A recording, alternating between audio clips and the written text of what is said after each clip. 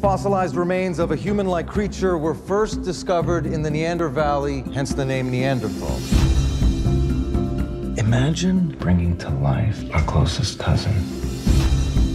We start by removing the nuclear DNA and then replace it with DNA from the William specimen. Who's gonna carry the embryo? I will. Baby boy. Congratulations, Mom and Dad.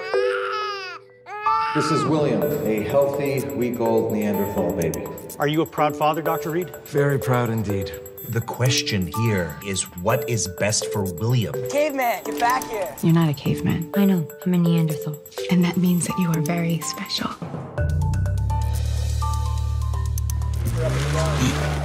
Check it, yo.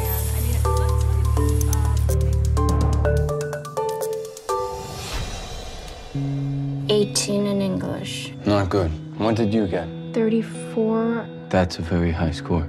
Yeah, well, that was a total geek. His cognitive patterns don't match any recognizable model. It's not a question of intelligence. He's unique. Go to college, like your classmates. Since the day he was born, you have tried to use him to prove something about yourself. You're holding him back. It looks like he wants to say something. Maybe he speaks through you.